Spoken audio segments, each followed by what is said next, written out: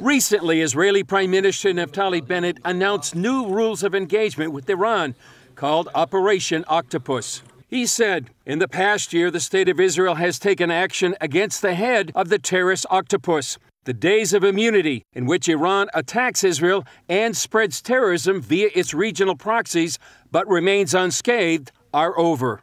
I think it's well overdue for both Israel and Saudi Arabia, the United Arab Emirates, Bahrainis, all of these countries that have been victims of the Iranian regime's proxy activity to start to hold Iran accountable rather than the proxies. Some see a ratcheting up of Israel's covert and even overt operations to thwart Iran's nuclear and conventional missile and drone programs. It could explain the mysterious deaths recently of a number of Iranian nuclear scientists and military leaders. Another example, Israel's recent attack on the Damascus airport, which Israel sees as a major conduit of Iranian weapons on their way to Hezbollah in Syria. Now Israel says Iran is threatening to retaliate by kidnapping or killing Israelis in the region, and especially Turkey. We're currently witnessing Iranian attempts to attack Israelis in various overseas locations. The security services of the State of Israel are working to thwart attempted attacks before they are launched. We will continue to strike those who send the terrorists and those who send them. Our new rule is, whoever sends, pays. Israel's Defense Minister Benny Gantz announced a regional cooperative Middle East air defense led by the U.S.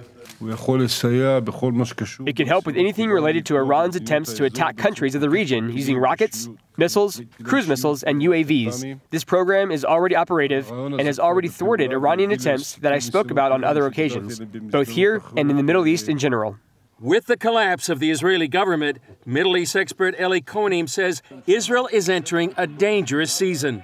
The regime can see all of this as a moment of vulnerability for the Israelis and try to take advantage. My hope is that the Israelis, as much as they're dealing with elections and cobbling together coalitions and all that, that they do keep their focus on what they call the existential threat to them that the Iranian regime poses. All this comes as the Iran-U.S. nuclear deal seems on the brink of collapse. Senators on both sides say it's unlikely Iran will agree to any new deal to limit its development of nuclear weapons. Chris Mitchell, CBN News, Jerusalem.